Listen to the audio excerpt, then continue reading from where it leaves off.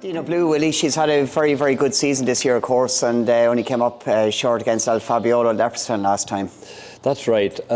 Going back to her run last year in the Johnny Henderson, just beaten, and she missed the last two fences, which is quite uncharacteristic of her. You know, she's a good jumper. I give her a great chance in the Mares' Chase this year. Now, she's going up to 2.5 miles, and I don't think she's ever gone that far before. However, looking back through her pedigree, she's got plenty of stamina on the dam side, so I don't think I have any worry about that. And they'll be going that little bit slower too, but I was never really worried about her jumping anyhow. I thought those two mistakes last year were very uncharacteristic. So, you know, she must have a really good chance going there. And competing in open company this season, of course, on the back of that great run at Cheltenham last year. She's taken on likes of Phil Dore, Gentleman de Me, and of course Fabiolo. The experience of that racing at 2 miles must be a big plus going to Cheltenham. I think so. I mean, she's taken on the best in this country, and dropping back into Mares' company really is going to be in her favour, I think. The Mares' Chase, new initiative relatively at Cheltenham, but it's been a lucky race for you in previous years. It's always a race we aim for. You know, we've been very lucky with mares, and we always try and source nice mares. And you know, the initiative from either the BHA and HRI to promote mares races, I always think it's only jump racing catching up with flat racing. Flat racing has had its two classics for mares for hundreds of years. And we're just catching up and promoting mares. And as we see in France, when the mares are promoted and you breed from good mares, you get better stock. She's a 6-year-old last year, 7 this year. You'd like to think she's only getting to her peak, and she did take her racing very well last season. I think so. She'd never given me any cause for concern that she might be going over the top or anything. She keeps progressing all the time, and I'm sure progression up to a longer trip might show her in better light. Fabiolo, Willie, he was so impressed when winning at the Dublin Racing Festival, and all roads lead to the Champion Chase. He was. Went down to the Hilly Way. He didn't impress me in the Hilly Way. Came right, then we were heading for the Clarence House, which was switched. Didn't suit us. Suited us better to go to Dublin Racing Festival, and he put in a fantastic performance there. All, you know, hoping to get to Cheltenham now in one piece. Another horse looking at his pedigree by Spanish Moon out of a Saint Mare. You'd think he should run 3 miles. So it just shows how fast he's able to get through the air, that his jumping ability, I think, is able to bring him back in trip. Very exciting ride for anyone sitting on him, I think. You know, you'd sort of horse you'd want to take out your licence again for France, I think. Yeah, he's just a natural when it comes down to jumping. So fingers crossed. He jumps well on the day now. When you say something like that, it'll probably put the markers on it. He's had the experience of running at the old track, of course, last year, and he won the Arkle in great style. He does have that tendency to hit a fence on occasions. He did a Cork in his season debut as well. He did, but I think he was just idling. I'm not sure that I'm worried about that. You know, I think. Is that a learning thing with him? Do you think he's learning on the job, or? Of course, they all do. They learn on the job, and nothing like fast racing to bring out any little things that they have. But I'm very happy in his ability to jump. He's only had 11 starts in his career. Quite remarkable to be where he's at this stage. I suppose I hadn't thought about that, but it is. You know, so hope that he can keep building on that. Facile is on good terms with himself here this morning, Willie, and in our pre-season stable tour you said you're going to skip hurling to go chasing. It's all going well? So far so good. Got beaten first time by American Mike. A lot of ours think needed the run. Look at him. He's the friendliest horse. From the first day I ever met him, he was just so friendly, like a big teddy bear, I think. He's so nice. Yeah, and then went on to, was it Leopardstown? Won his beginners, and then I know he won his next race easy in Leopardstown, and when Gaelic Warrior sort of misfired or backfired, and but I was sorry, you know, but he's another horse that that has a lot of ability. He's by Polyglot, an unusual sire, that he was champion sire on the flat and over jumps in France. out of a nice French pedigree. But when he won his point to point in Bell Harbour, he beat a horse called Asian Master, who's going to run a cracker, I think, in Cheltenham, who's been very good his 2 runs for us. So he'll go now for the Brown Advisory, but he's a horse that I put in the Could Be Anything brigade when he was second in his bumper in Cheltenham. I thought a lot of him all the time as a bumper horse, and just with his size and scope, I decided to skip hurdling. I thought if he didn't take the chases, that we could always go back and have a year novice hurdling, but I felt at his age I wanted to get on jumping with him, and looked like it's paying off at the time. That run in the Cheltenham bumper, he's beaten probably for speed by a Dream to Share, the flatbred horse, but it was a huge performance by a horse that had won over 2.5 at Christmas prior to that. I thought so, yeah. But that's what I've thought of this horse all the time. He's just a horse that sometimes a horse grabs you when he comes into the stable. And this one, I loved his ability. I love his attitude in the stable. He's so quiet. He's got a lovely attitude, and when you can have horses like that and they can transfer that attitude to their racing, I think it's very good as well that they relax, which means he's going to stay in these races, and he's a lot easier to ride. I think he's a real, what I call a push button horse. You pull him out, he goes, and if you want to relax him, he'll just settle in as well. So at least that's what I hope he's going to do for Mark when he gets to Cheltenham. He hasn't seen a lot of horses over fences as such, but the experience of running twice at Leopardstown, it's quite a test in its own right. It is, and I mean, when Gaelic Warrior and Facile took off down by that fence at the reservoir and down over the next 2, you could see Mark saying, I think we're going too fast, and hauling him back, getting him back to a reasonable gallop, and probably Gaelic Warrior just did too much at the time, but it was setting itself up to be a fantastic race until Gaelic Warrior made that little mistake and just put him out of the race. But this, I can't say enough about this fellow. He goes for the Brown Advisory, and we'll see what happens. Willie, how's Galopin Des Champs since that great win, the Irish Gold Cup at the Dublin Racing Festival? He's very good. Looking forward to going across to Cheltenham. They've been doing most things right at home, so a few final gallops now, and then load up and happy, hope everything goes right on the day.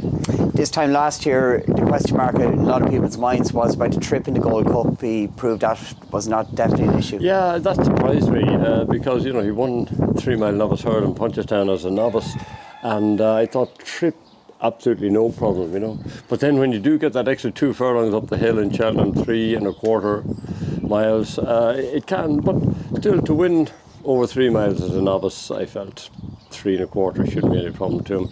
My biggest worry going to Cheltenham last year, would he be too keen and would he get involved too much in a battle, and but Paul rode him away from the race really, and just the one thing I said to Paul going out was, I think you're on the fastest horse, and I think you'll stay. Just if you can keep a little bit of powder dry, and that's what happened. Everyone, the Gold Cup is a race for stayers, and it's always run at a huge gallop, and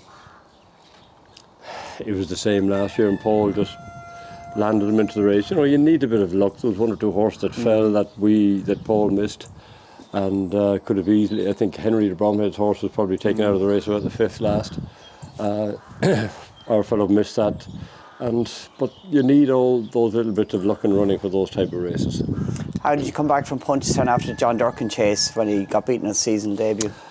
Yeah, I mean, he was beaten in Punchestown after Cheltenham, and then we went to the John Durkin, and I think probably just we hadn't the right tactics with them, and then Paul was keen to change tactics, which he did in the Savills at Christmas and for the Paddy Power Irish Gold Cup in Leopardstown as well, and the horse seems to be back on his game now altogether. The change from the hold-up tactics to positive tactics really seems to spark him up with his jumping. Everything just clicked back into gear. Yeah, I think he's enjoying himself a lot more. But I just felt as a hurdler he was too keen, and I didn't want him just galloping, galloping himself into the ground, he might still win, but horses can't take too much of that. You'll do it once or twice, but over those extended trips, a lot of horses never recover. And I feel I'd like to have a career with a horse rather than just one win. And so if you fail with those tactics, well, you can always go up and do the other thing. But there's always another day, I feel. But I always like to try and use tactics, especially for these stairs, that a horse can come back year after year. Alboon Photo won 2 Gold Cups. This horse bidding to do the same. Yeah, you need a lot of luck. But he started off the right way this season, anyhow. So let's hope he can continue. Great to see Lossiemouth here again, Willie. This time last year, she was en route to winning the Triumph Hurl. Yeah, hopefully this year she's en route to winning the Mayor's Hurdle. She was very good in Cheltenham the last day. And in the international hurdle, I kept a light campaign. I just sometimes those busy juveniles take a little while to recover. And so looking at her performance the other day, however, looking at the performance of Galopin that didn't work out. But looking at this one's performance the other day, it should be onwards and upwards for her. I just feel, being a 5-year-old, I didn't want to go for the champion hurdle. I'm happier to take it in baby steps, and possibly she'll be good enough next year to have a good crack at the champion hurdle. She had a tendency last year to be keen on occasions. She definitely got better at racing, and at Cheltenham on the back of that layoff, she was pretty relaxed given how long she was off the track. Exactly. I was happy, that she didn't get too wound up. Travelling across to England and going to somewhere like Cheltenham for the first run, lots of horses could get wound up, but Paul kept her nice and relaxed, and she kept everything for the last couple of furlongs, and when he set her alight, she just took off, as we all saw. So there's a nice engine there, and hopefully we can mind it now and get through this year's. It's not going to be a walkover by any means. There's some good opposition from England, and she'll have 1 or 2 from her stablemates as well. But seeing what we saw, she's probably the one to beat, I think. Great to see Stateman here this morning, Willie, and he's had an identical Irish campaign to last season again here this year. Yeah, he's doing everything right. I think he's doing everything better. He's only 7. I think he's improving, he's maturing as well. And, I expect him to... I thought his run at Christmas was the best of all, best of his life. Now, a lot of people said that his last run at DRF was better. Not so sure. I think things fell too easily into his hand that day. I think his Christmas run was good. I think his run at DRF was the best of his... Sorry. I think his Christmas run was the best of his life, and DRF was very good, but I think he's on an upward curve. It's going to be hard to overturn Constitution Hill, but if I can keep him in the same sort of form he's in and get that little bit of improvement out of him, we'll hopefully give him a race. Paul said after the Dublin Racing Festival that he just feels he wasn't quite at his peak at Cheltenham last year. Would you subscribe to that theory? I know Constitution Hill was Well, I thought I had him ready going there. And but Paul's riding him and he knows what he feels. And I certainly think he's better than last year. So maybe Paul is looking at that with the hindsight of the 3 runs this year, that he is a better horse. I think he's a better horse than he is. And well, I don't know. Hope he's right. Game plan wise, how do you approach a horse like Constitution Hill? I'll let Paul sort all that one out. A lot will depend on what the others are doing. So usually Paul will sort that out. We'll have a chat beforehand, but we won't. There's nothing going to be set in stone. And when you get down to the start in a race, who knows what way horses are going to line up and what the opposition is going to do. So we have to. Paul will figure it out. Your previous winners of Champion Hurdle, Hurricane Fly and Annie Power, this has turned 7. Can you see that improvement with age and experience in him? I think, yeah. I think age is huge in jump racing. Especially when you're going a bit of a trip in softer ground, maturity is worth a lot. Jade De Grugy, another Dr. Dino-like statement, had 3 runs in her life, won an AQPS bumper in France, then came one in Leopardstown at Christmas, and back we upped her hugely in grade to the Sol Arena, and she won quite easily as well in that. So, you know, while she's not a big, you know, she hasn't, I don't think she's matured yet to do what she's doing. Really surprised me, because it's just pure ability rather than strength. I think she's going to be a much stronger mare. Well, I hope she'll be a much stronger mare next year. And she's a lively candidate for the Mayor's Novice Hurdle, doing what she's done so far. The way she jumped onto the bridle at the second last in fair was very impressive. She went from being half asleep at one set of light, she really lashed on and travelled strongly. That's right. She's, you know, she's unremarkable at home. She's very cool in herself and doesn't show lots of gears. We probably don't ask her to show us, but and the same in her races. Just when she switches on, and that Dr. Dino speed comes in. Facile Vega, Willie's getting a little bit of entertainment for the dogs here this morning. Yeah. How's he been since Leopardstown? I'm happy enough with them since Leopardstown. I think I've a bit of a way to go with them. Not sure I've had him right. He was sort of disappointing at Christmas. Ran a better race at DRF, and I'm still not happy that I have him where I want him. He's in the Arkle, he's in the Turners, and you know, I'm much happier with a lot of other horses where I am at the moment. Undecided about this fellow. He's just going to have to do some really good work between now and then, and I'm just going to have to throw everything at him. If he's able to take it, he takes it. If he's not, well, it mightn't appear, but we'll see what happens. Ballyburn, Willie, a very, very good campaign last year in bumpers. Very impressive when winning at the Cheltenham Festival last season. Yes, even though it was just the ordinary winner's bumper, Dancing City, a graded winner, was behind him, and Slade Steel, another graded winner. You know, so that was a hot bumper. It just shows you how hot they are, considering all the champion bumper horses were in the other race, and yet that race threw up those 3 horses. This fellow got beaten the first time, probably my fault. Paul wanted different tactics. I asked him to drop him in because I'm just afraid he's so keen all the time. But he settled well and came out then Christmas.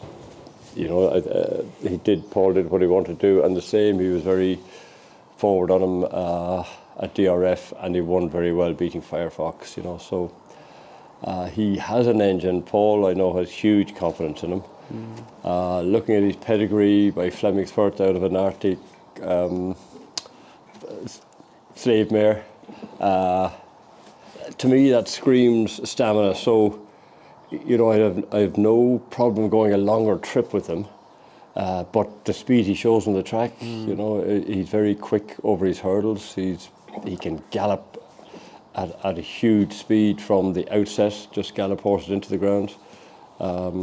And if Paul wants to settle him, he can settle and quicken off a pace as well. So I'm not sure what way to go with him, but he's got a lot of things you want in a horse. I'd say everything you want in a horse. Dropping down to 2 miles at Dublin Racing Festival, it was quite noticeable halfway down the back how well he was going with it himself. He was firmly in his comfort zone at all stages at that trip. Yeah, he sort of reminds me of Faheen, the way he can gallop and jump. And I think if he met a hurdle wrong, he'd just gallop out through it. He's that sort of an attitude. He puts the head down and just goes at everything. He's very brave. And, you know, I love that cross, Flemingsfurt, Arctic Slave. So this fellow's got it all, I think. And the ownership as well, Ronnie Bartlett, well-known colours as well, of course, and has had plenty of success with good horse. But Dave Manasseh got a big kick out of his horse winning that Grade 1 at the Dublin Racing Festival. I think so. Dave has a couple of nice horses in racing, but Ronnie is probably used to having more good horses, classy horses. And yeah, he owns Banbridge, who's probably favourite for the Ryanair, and Statler, who we might go down the cross-country route with him. We'll see. You know, he has some nice horses. 2 good guys to have in a horse anyhow.